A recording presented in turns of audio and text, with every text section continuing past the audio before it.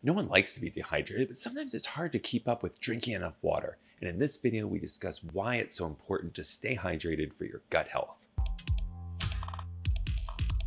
First off, let's clear up a misconception of what dehydration is. It's not simply that you're not drinking enough water, it's that you're not taking in enough water relative to what you're losing.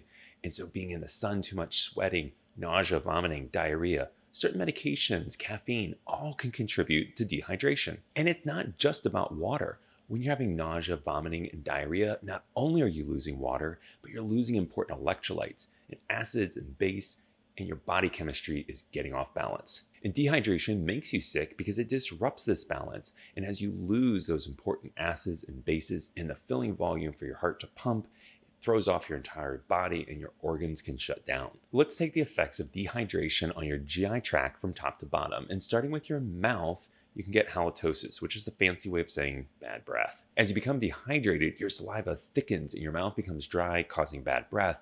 But important to me as a gastroenterologist, this makes it harder to chew your food and therefore more difficult to swallow, a condition we call dysphagia. Without adequate saliva to wet down your food and keep your esophagus running smoothly, trying to swallow can feel like getting wedgie riding down a hot slide.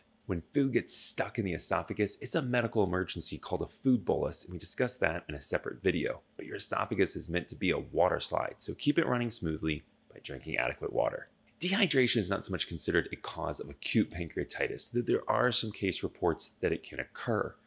But more significantly, we think that it can aggravate chronic pancreatitis. The thinking here is that as you get dehydrated, much like your saliva thickens, your pancreatic secretions thicken, and that makes it more likely to clog the pancreatic duct and make chronic pancreatitis flare. When you get dehydrated, your heart and brain are the most vital organs to preserve. And that means other organs get inadequate blood flow to preserve them. And some other organs are pretty important too, and those include some of the GI tract. The GI tract will compromise its own blood flow in order to save the heart and brain.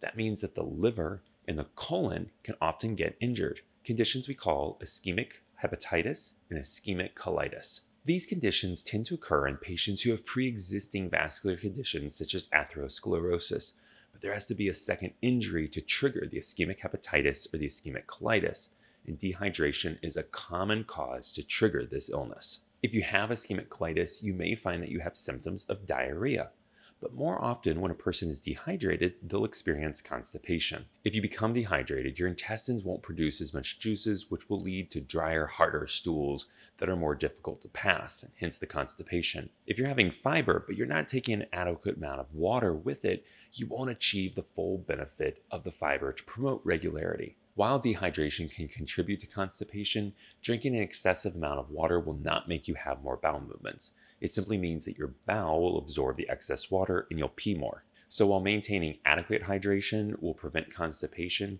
drinking excess water is not going to make you have a lot of bowel movements. Dehydration causes negative effects on every part of the body, but if you want to learn more about gut health, subscribe to this channel. Thank you and be safe.